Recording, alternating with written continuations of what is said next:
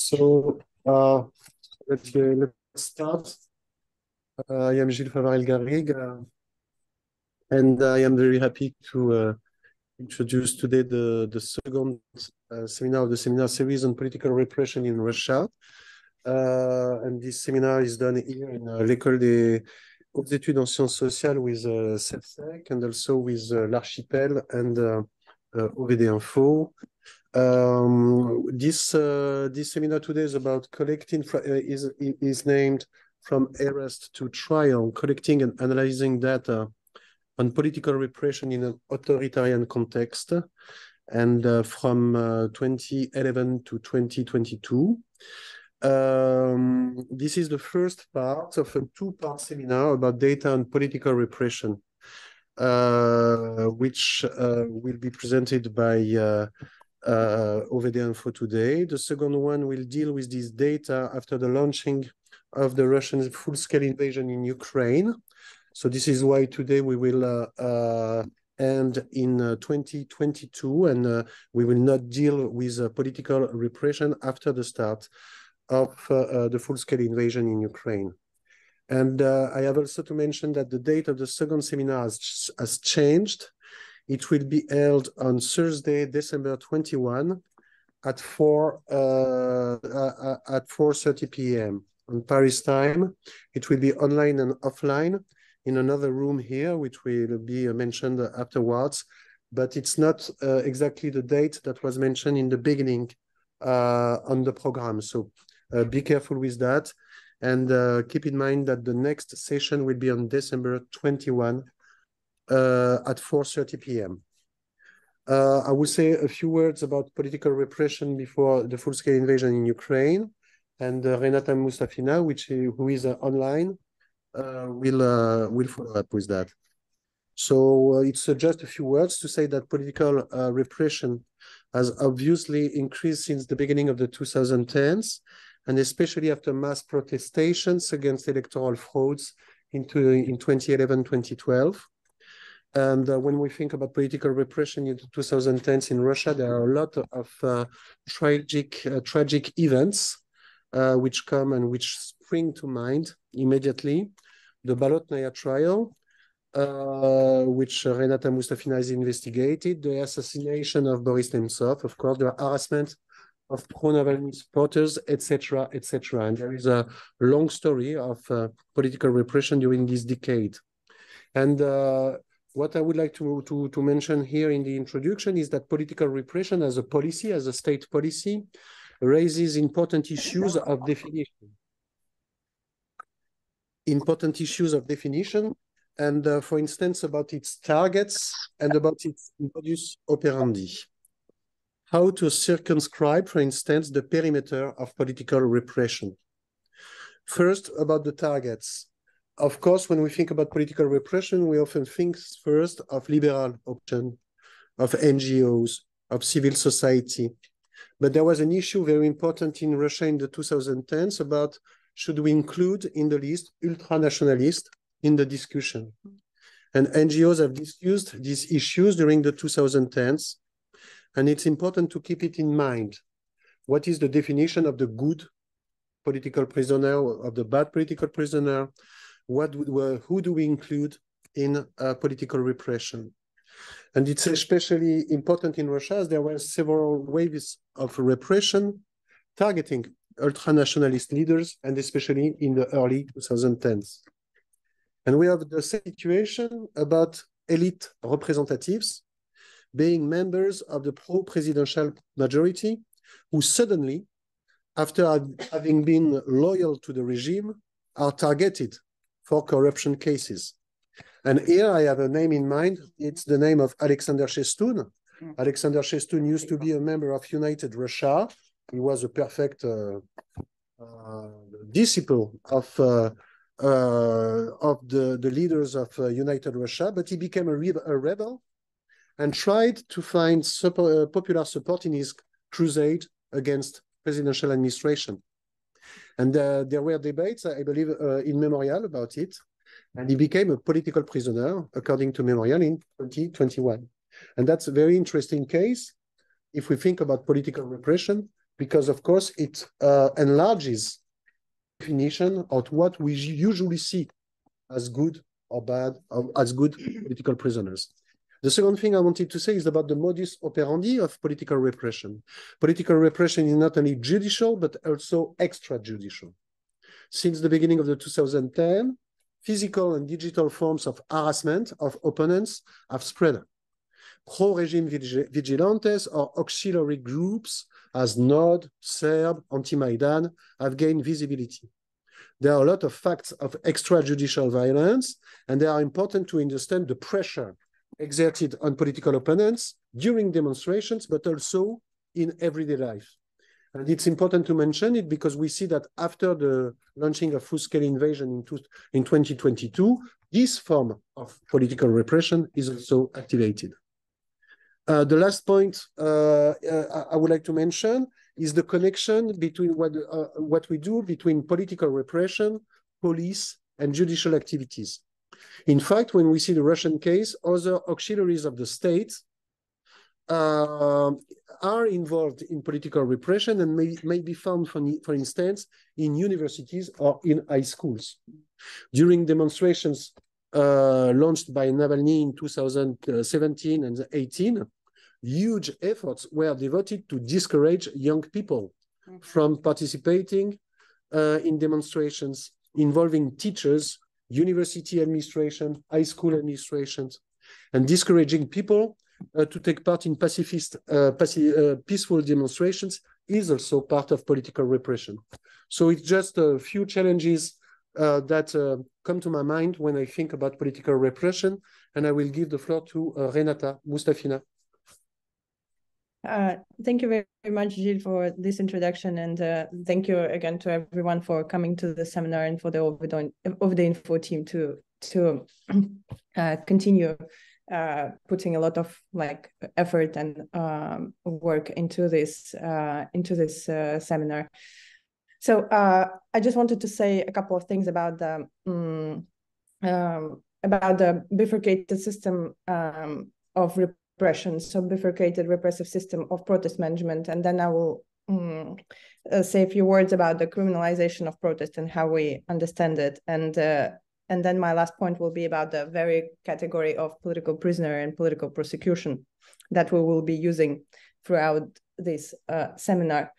So we usually think, I mean, the scholarship in the US and the scholarship in Europe on the persecutions against protesters, it tends to imagine these persecutions as criminal mostly, but in Russia there is this bifurcated repressive system of protest management, and there are two repressive tracks where we have on one hand administrative detentions, which rely mainly on police, and they function as a mode of social control by dissuading individuals from further protests. So there is this detention at the site of protest, then it is followed by the ride in the police bus, and then there is the further processing of a person at a police precinct. And this is certainly a repressive experience, but it can also be lived by protesters as an exciting experience of togetherness and of shared politicization. But unlike administrative track, the criminal repressive track is more punitively oriented. So it involves the work of many repressive institutions, investigative bodies, prosecutor's office, and courts. I mean, administrative detentions, they also end up in courts, but what I'm trying to say that in this case, it entangles protesters in the tentacles of the criminal justice system, and it means that the person who was prosecuted for a criminal protest-related criminal offense will always have this criminal record, and this is something to keep in mind. And during the 2010s, almost every big protest was accompanied by both hundreds of cases of administrative offenses and dozens of criminal prosecutions. But when we speak about the criminalization of protest in Russia, there are two components here. So there is one thing that happens at the level of the law enforcement and at the level of the practices of law enforcement on the ground. So the majority of people will be tried for minor non-criminal administrative offenses, but in the last decades, almost every big protest ended with these criminal cases on charges of use of violence against police officers, and in some cases on charges of mass riots. And Gilles mentioned the Bolotne Square trial. So this was the biggest trial where people were tried on charges of participation in mass riots. But there is also the criminalization of protest at the level of legislation. So I just spoke about like these two repressive tracks, and in 2000s they were clearly distinct, but the 2014 legislation, it created the bridge between the Code of Administrative Offenses and the Code of Criminal Offenses, which penalized repetitive protest and blurred the boundary between what has been like two distinct repressive tracks. And finally, my last point is that like these protest-related prosecutions, they of course account for only one share of political prosecutions. And databases need categories, and they need categories such as political prisoner, such as a political prosecution, because they are useful, and we need to work with this data and engage with it. But they're also tricky as they hide complex realities, complex repressive assemblages and practices. And when we're speaking about political prosecutions, we do not cover the everyday violence that touches thousands unknown people brought in for drug use or embezzlement or for theft or even for terrorism. And I just wanted to reiterate here that any operation of inclusion is an operation of exclusion too. And by constituting a database, we certainly leave aside certain cases, which by this very gesture of constituting a database, we do not have these cases do not have the right to be discussed as political. And I just think that we should be mindful of that. And by speaking about political prosecutions, we mean that there are like non-political, mundane prosecutions. And here we are running the risk of kind of reifying these binary political and non-political cases. So to a certain extent, any unlawful prosecution can be analyzed as a political one too, but it is a matter for other discussion. I just wanted to say that. Thank you. And I give the floor to Daniel to start the seminar. Thank you very much. Renata, I think we will return to this not today and during other seminars as well. I'm sorry, I have to start the presentation. Just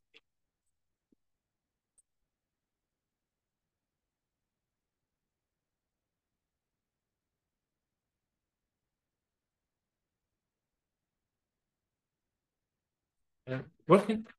Renata en ligne, ça marche? Great. Okay. Welcome to our second presentation. And today, last time we were presenting a project of OVD-Info, but today we are starting to present our specific data sets. These are the data on politically motivated detentions and criminal persecution. Both of these data sets are in periods up until the beginning of the full-scale invasion. It is not actually usual conversation for us, since we just published this week significant updates of both of these data sets. So the work which we prepared, it was the work which we prepared during many months, and today it will be a first presentation of this work full of experimental features. So we would like to divide our presentation today in three parts. First, we will continue a bit on what Gilles and Renata were speaking about.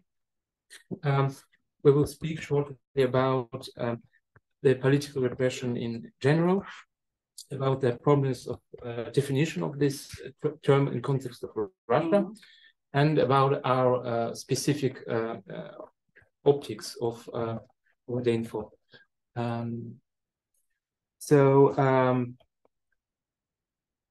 Then we will present both of these data sets which I just mentioned.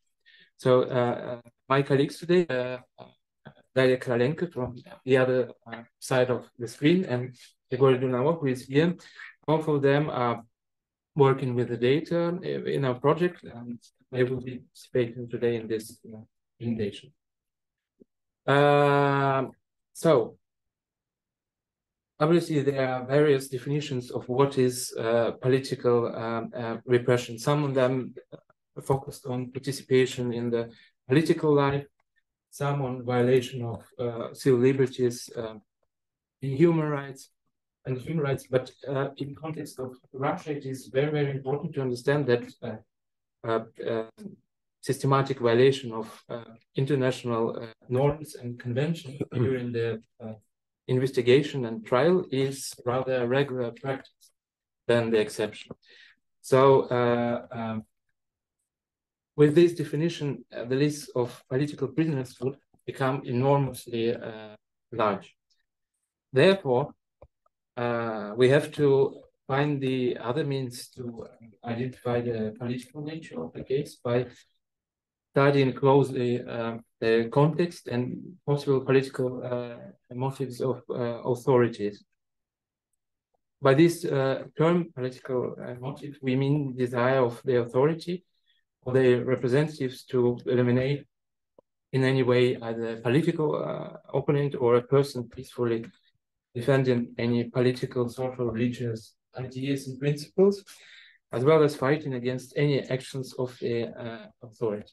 But as we discussed last time, and as we already discussed today, even this definition becomes very, very problematic in the context of the war and systematic attempts by the state to intimidate society. The question of definition is a key in all disputes about political repression in Russia. But in the end, it comes down to who and how is evaluating the cases. At OVD-Info, we prefer to answer this question in the context of specific data sets. So we'll come back to this question today at least twice. Before going further to specific data, it's worth to spend a couple of minutes and try to categorize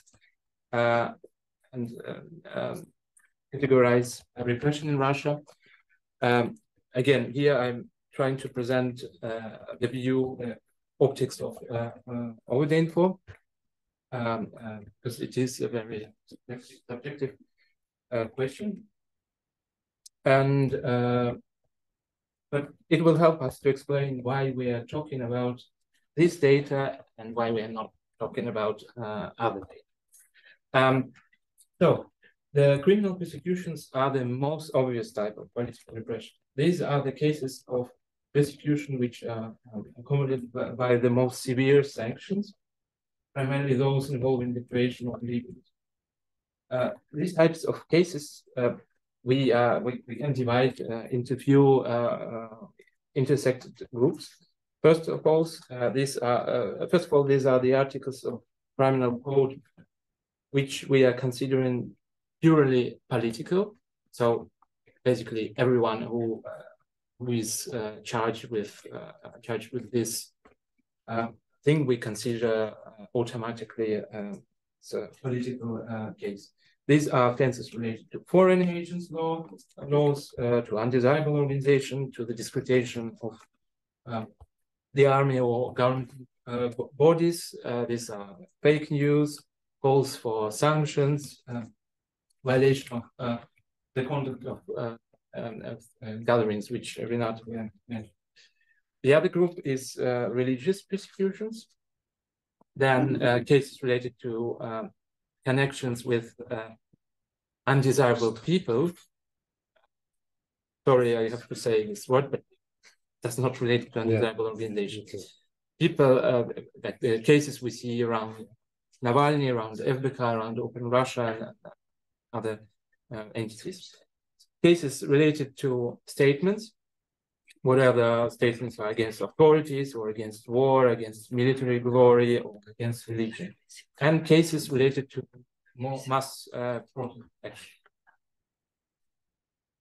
It is important, however, to mention that the nature of the case can be very different from offense. For example, we are aware of application of more than 60 different criminal articles in the context of persecutions related to anti-stance. Next type is administrative persecutions, which consist of the cases of unlawful accusation of an administrative offense on political motives. The focus of attention is on the cases of persecution with the most severe sanctions, primarily involving deprivation of liberty, what I was saying before. But Russian legislation provides the possibility of long-term imprisonment only for criminal charges. So the stories of people who are subjected to administrative pressure inevitably remains in the shadow. The focus on criminal cases in practice prevents us from understanding how widespread administrative repression has been in the last decade in Russia, and its role in creating the atmosphere of fear in the society, which is very well represented today. In reality, the line between criminal and administrative persecution is becoming increasingly narrower. So fines for administrative offenses have increased significantly in the last year. For example, maximum penalty for a rally participant has increased from 25 euros to 3,500, 140 times. The number of offenses for which you can get administrative arrests up to 30 days has also increased, as well as their application in practice. Today, it's becoming common practice for people to be detained on the way out of special detention centers for administrative detainees to be tried and sent back to a special detention center. This method is often used before the initiation of criminal proceedings and further deprivation of liberty already as a preventive measure inside the criminal case. Finally, it's worth noting that the legislative practice of introducing criminal liability for repeated administrative offenses, what Renata was mentioning, appeared in 2014. It is began to be actively used in repression laws after the beginning of the full-scale invasion of Russia into Ukraine. Administrative persecution of organization falls into the same group of administrative repression. This is the way how many NGOs and media outlets are persecuted in modern Russia. Finally, the same group includes cases of deportation, which is also sometimes used for political reasons. Extrajudicial persecutions, which Gilles was mentioned, consist from our view of a wide range of practices intended to prevent individuals from engaging in political or social activities without criminal or administrative proceedings against this person. These practices include purely criminal practices such as threats, destruction of property, assault, and murder, and institutional practices, which is then enforcement agencies use their powers and some other various officials. For example, threats to take away children from guardianship, pressure on businesses, dismissal from work, expulsion from universities or other educational institutions, cancellation of concert, lectures, films, and other types of events, forced apologies on camera, and other types of demonstration of loyalty to the regime that occur after opposition statements. We also include here various types of pressure in place of deprivation of liberty and any other methods of pressure that do not have a legal basis or precedent. Extrajudicial persecution is an incredibly broad concept, and due to its specific nature, it's practically impossible to monitor it on a regular basis. Nevertheless, reports of such persecutions are very important background to Russian social and political life, and the possibility of encountering them in practice has significant impact on the society. Finally, I want to mention another type of persecution, which is related to the registers of various governmental agents. This includes blocking content on the internet, lists of extremist materials, registers of extremist organizations, foreign agents, undesirable. Being on this register significantly increasing the likelihood of administrative or criminal proceedings against individuals and organizations.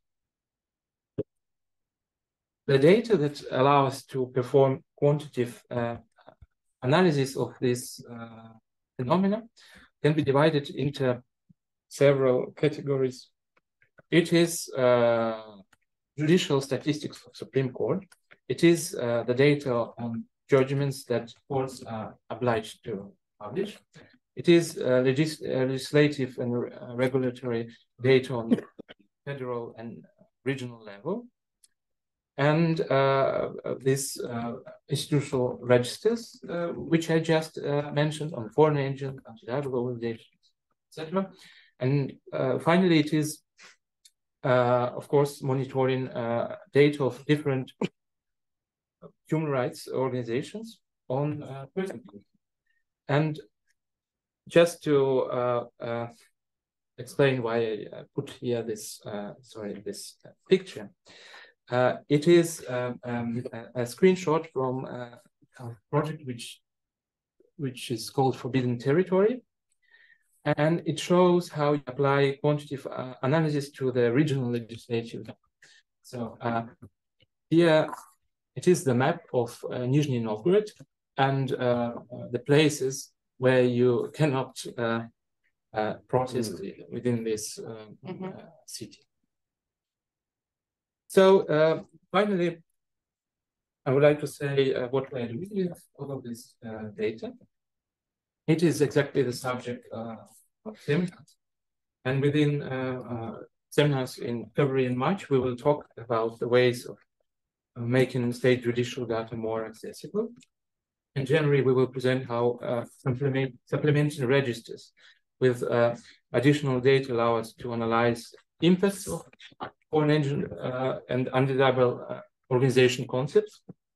And today, a bit later, we will focus on criminal persecution. And now I would like to pass the microphone to my colleague Gilles, who will present the results of collecting the data on persecution related to execution rights on freedom of assembly. Yeah, please. Thank you, Daniel, and thank you everyone for coming, and thanks for such comprehensive introductions from you and Renata. Next slide, please. I think it will be better this way. Yeah, so I will talk about one of our main data sets, actually about the first ever data we ever started collecting.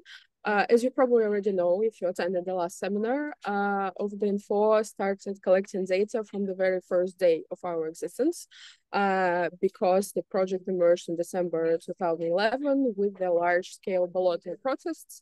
So the first ever data we collected was the data about the detentions. And it continued. We continued to monitor the actions and the detentions of on these actions.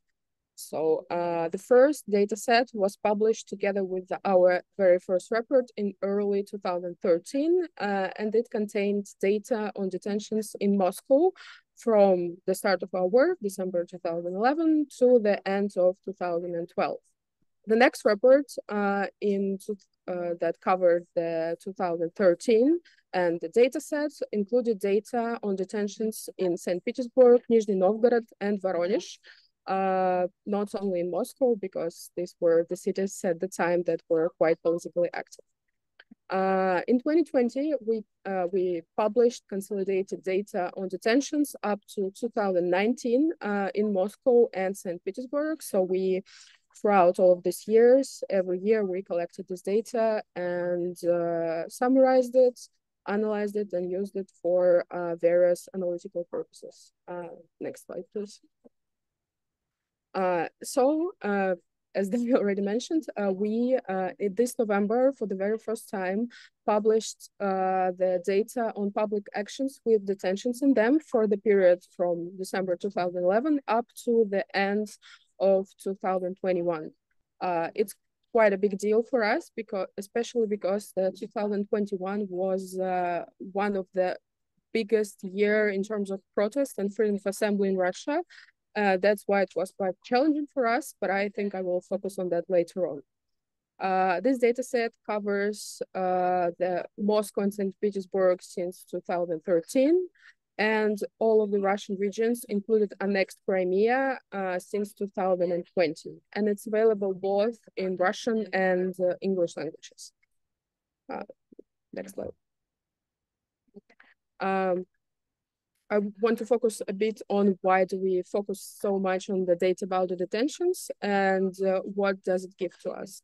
Firstly, I think it's quite important to know that it's one of the sources of the knowledge about how the system of civil rights violations in Russia was organized and developed, because this data shows us not only how many people were detained, but it also shows us what kinds of actions the people participated in, how the actions gradually went from the allowed by the state, and you can get an agreement for the action if it's about, say, it's ecology or some social problems, to the complete elimination of the right to freedom of assembly in Russia. It's quite evident, especially in the dynamics. And it is, of course, one of the sources of knowledge about the history of civic protest in Russia, because, as I will say later on, the data set also includes, for instance, the information about the main actors that organized the actions, who was detained, topics of the actions, etc., etc. So to sum up, I think this data is one of the key resources to analyze how the repressions in Russia gradually began to grow since 2011. Next slide, please. How do we determine the political motive for detention? Because it differs a bit from the political motive of a criminal case, as my colleagues will later on explain.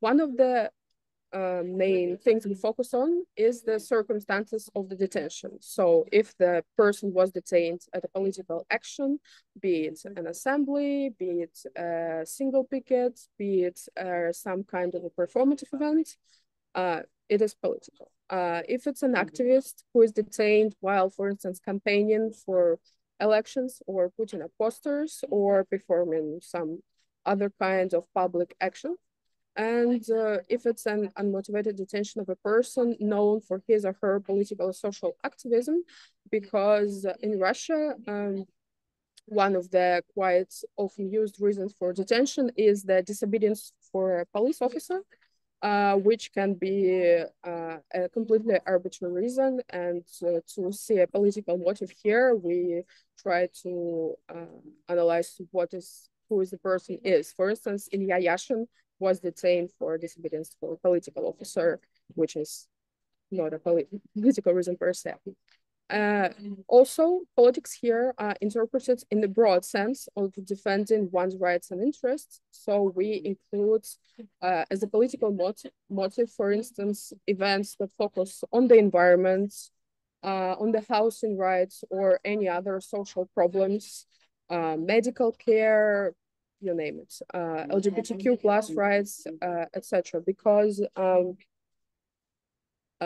as the data set shows, it's gradually, all these topics gradually became more and more political in the view of the Russian state of the Russian government, especially LGBTQ rights and social problems.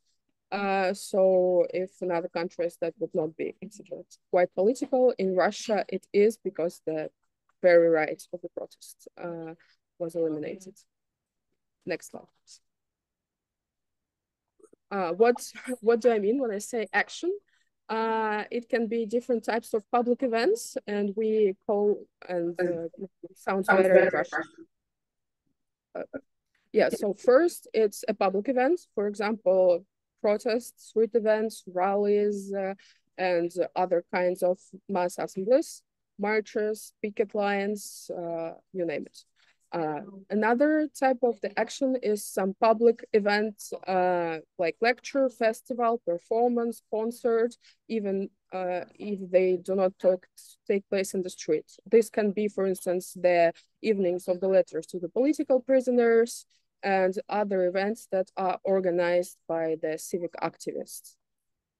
And political campaigning, handing out the leaflets, putting up the posters with some independent candidates, just putting out the agitation cubes. It was quite a popular form of the campaigning in 2010s in Russia. Yeah, so basically any kind of the public events, no matter where it is held. Yep, next slide. The dataset has this limitation. For instance, we do not include in this particular dataset the arrest or detention in a criminal or administrative case, even if it is related to activists' political views or activity, because the criminal cases are held differently. And in terms of administrative, we started to monitor them later on in 2022, but I think it will be the topic of the next seminar. Yeah, next slide, please. The data in the database each row describes an action at which detention took place. It also contains objective data, which describes the action. What type is it, where, when, and where it was held, etc. I will focus on the next slide. And subjective categorization, which we, yeah, well, thank you, Daniel. So objective data contains the date of the action, descriptive title for the action, overview of the events and the causes for detentions.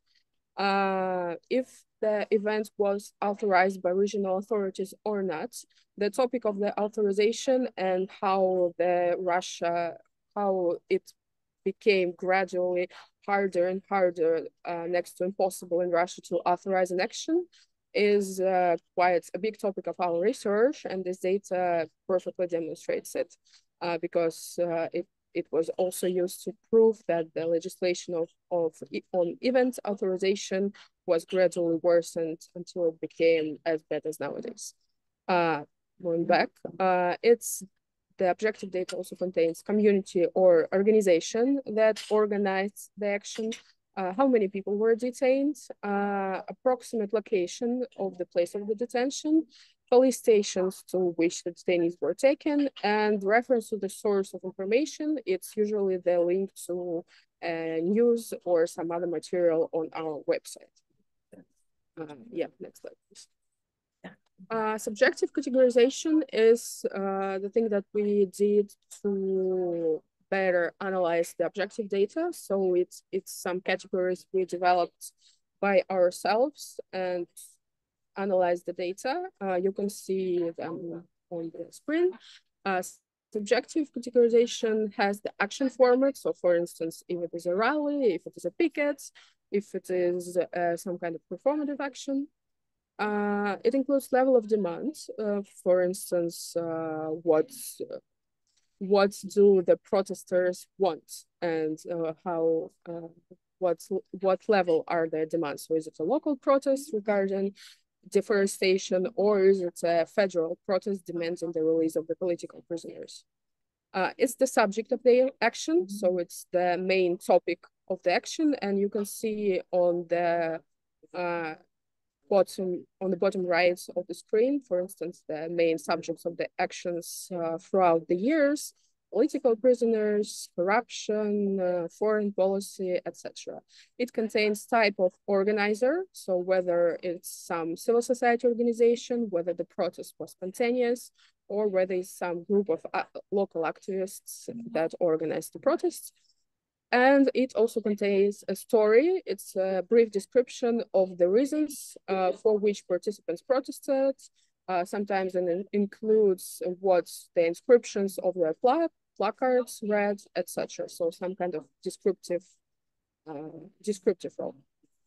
Yeah, next slide, please.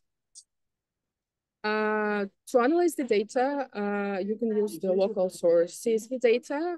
You can use the data visualization on our website. We have the visualization. We just haven't published it yet, but it will be published, I hope, in the near future. And also a computational notebook with tools for data sets aggregation and analysis. And I don't know, Daniel, if you want to elaborate on this notebook. No, I think we should go with the Okay. Okay. So next slide, please. Yeah, and a little bit about the accuracy. It's that our data for sure cannot be taken as an absolutely accurate description of what happened in Russia. But we know from analyzing the judicial statistics all over the years that our data is quite close to the reality. Of course, we cannot guarantee that all local protests in Russia were included in our monitoring and data sets, especially taking into account that throughout these years, from 2011 to 2021, a lot of things happened. OVD-Info was quite small at the time, and we just cannot say that we know it all, but we think that we have the most data on the detentions available now. And the data we collected during mass detentions across the country is usually approximate because during the mass detentions, our work becomes into 24 hours, seven days a week. There are thousands of messages from the people. Some people are released by the police almost immediately. Others are instantly taken away from all means of communication, which prevents us from accurately recording the data. Some people cannot write us. Some people forget that they wrote us and we cannot confirm whether they were detained. We, of course, work with this, we validate and we constantly improve, but we know that our data here is approximate, so it's necessary to keep in mind this thing. Yeah, and next slide, please. And what other data do we have on detentions? From 2021, we began capturing the information about the detentions more detailed. We focus more on the detainees and the circumstances of the detention, including violations committed by the police. So starting from this year, we have data on gender, age, the use of violence during detention and other type of violations that were committed by the police or other security forces, information about the taking away of communications equipment, such as phones or etc., photography and collection of BM material, whether it was forced and how it was forced, and whether the detainee is a journalist, for instance. We plan to publish this data later on this year, and we are quite open to work together with researchers and share the unpublished data upon requests. And just last thing to say, we already used some of this data for our various analytical reports, etc., but we want to publish this in fall, so hope it will be interesting and useful for the researchers and not only for them. Yeah, I think that's all from my side. So passing the floor back. Thank you very much, Daria. Please note that you've got the letter with the Zoom link to this online seminar, and within this letter you have the links to what Daniel were mentioning. And I think we will also share the presentations from the first seminar and from this seminar, because they're full of different useful resources. Would be Thank you. Great. Cool. We are now turning. Yes. We are now turning to the data on criminal politically persecution. I would like to pass the word to my colleague Gilles, who will tell us about this data set. So, hello, everyone. Thank you so much. Starting with a bit of history, we started working on a database dedicated to politically motivated criminal reprisals in Russia in somewhere 2014, 2015.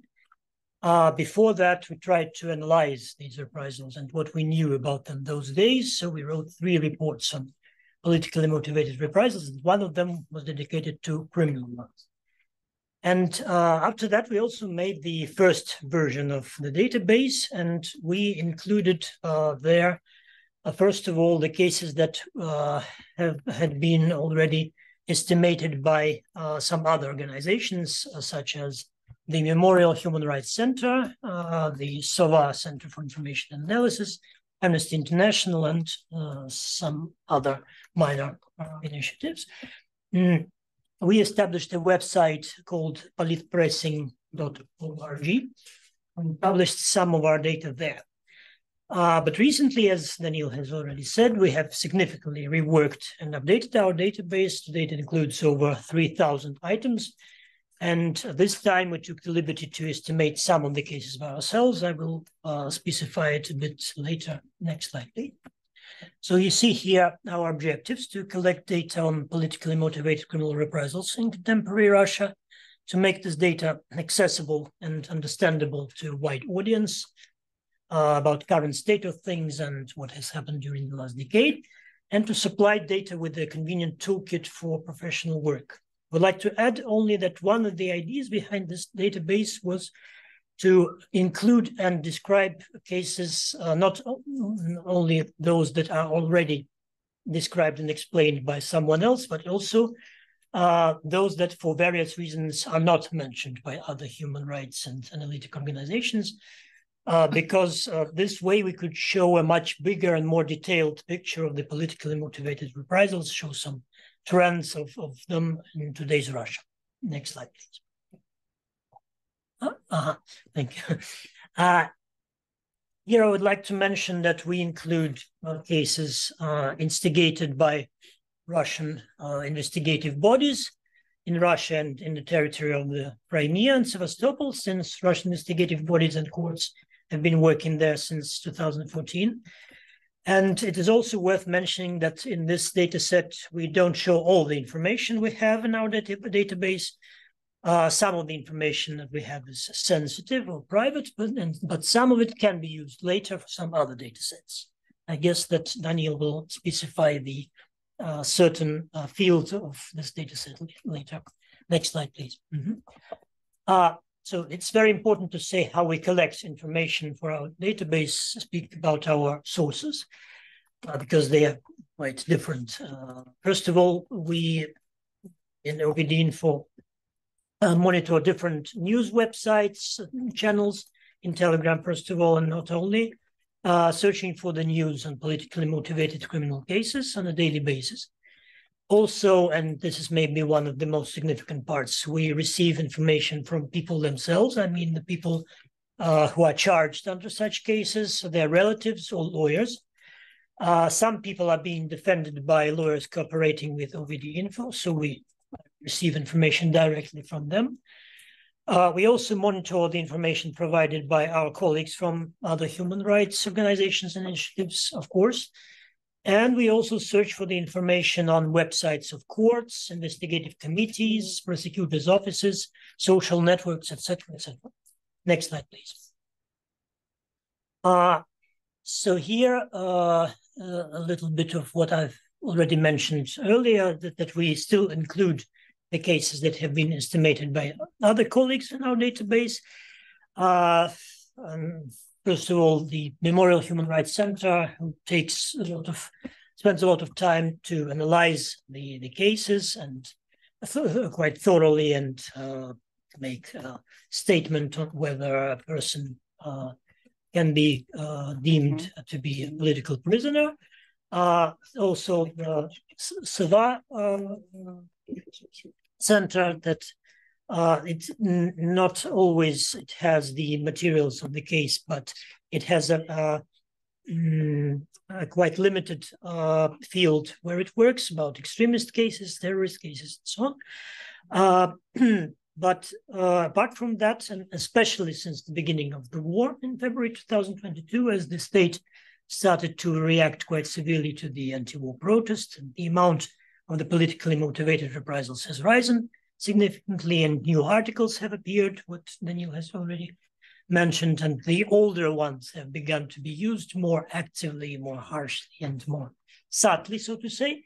We attempt to represent a bigger picture. So we take the responsibility to somehow estimate the case as being politically motivated. Of course, we sometimes may not know all the details of the case.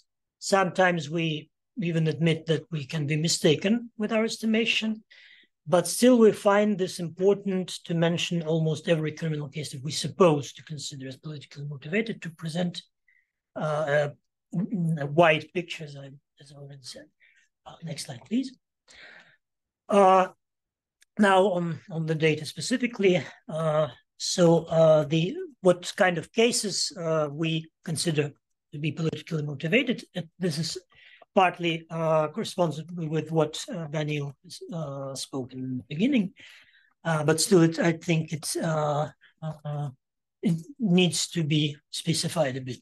So first, there are cases initiated in connection with various kinds of anti-war statements, speeches, and actions. As we spoke, what we discussed on the previous seminar, we also include sometimes the cases that were instigated because of some even radical actions. But here we limited first, we included them when with the absence of serious damage, and of course damage to people as well.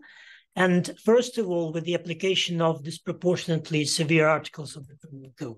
So we know that this time, some minor arsons that were extinguished quite soon with no real damage can be considered as terrorist attack or sabotage. The other part is cases direct or indirectly related to the exercise of the right to freedom of assembly, such as participation in a rally or calls for a rally. Of course, if a person didn't use any unjustified violence. Cases initiated under articles that we consider political by definition, that is what Daniel has already mentioned. Cases on extremist activity directly or indirectly related to the activities of the political opposition, and many other cases that cannot be referred to a big group, but like those above, but cases in which a political motive can be identified by analyzing the context and the other additional criteria. By finishing my part, I would like to say that first, it's very important to mention that the information in our database is not full, of course. It's being updated all the time on a daily basis, and not only the brand new information, but also the information on some older cases, because sometimes we find what we didn't know before. And now I'd like to pass the word back to. Thank you very much. So the data itself available in different formats. First of all, as the flat, big flat table. At the moment, with 57 properties described in the persecution. We would not go now through all of them, but let me just say that those properties can be divided to several groups. It is data on describing the persecuted person, describing the persecution, describing the criminal case, preventive measures, sentence, evaluations of the case by different human rights projects, and different also helpers to analyze data. By helpers, I mean some sort of computed categorization related to the age, to the given sentence, to the time periods. For example, with these helpers, you can easily compare data and see the dynamics of repression. However, the nature of this data is relational and quite complex, and our attempts to flatten this data inevitably lead to a lot of losses. So that's why we decided to publish. We developed an experimental application programming interface with object disaggregated data. It has certain advantages over the flat table, including the actually the availability of more data than the original table. So you can see here different entities which we have in this published part of the database and number of attributes which they have. And this API designed to use for professional purposes, including exposing real-time data. So for instance, we are already using this database in some of our products. Last time we were mentioning the project which name is Repression.info, where we are collecting all the information on the people who are persecuted for anti-wars. And this data is in real time. Again, I would like here to draw your attention to the concept of computational notebooks. It is a sort of virtual environment, a mixture of the text and the code, which is executed right inside the manuscript. And so in this presentation, you saw a lot of graphs. Again, we sent you the links prior to this seminar, to this notebooks. This concept used a lot among scholars to describe different computational methods and give a way to work with supplementary data to different researchers, but more on when you're dealing with the quantitative data. Probably the most known product here is Jupyter Notebooks, which is an interface for computation made with a Python language. In our case, we're using an online data visualization platform, Observable. And there, if you, we don't have time now, but if you go through the documentation of this API or through the examples, you will see exactly how we using these APIs to build the graphs. And unfortunately, since we just published it, we don't have a lot of examples, but I hope that during the next seminar, we will be able to present you already with the analysis of the dynamics of repression or analysis.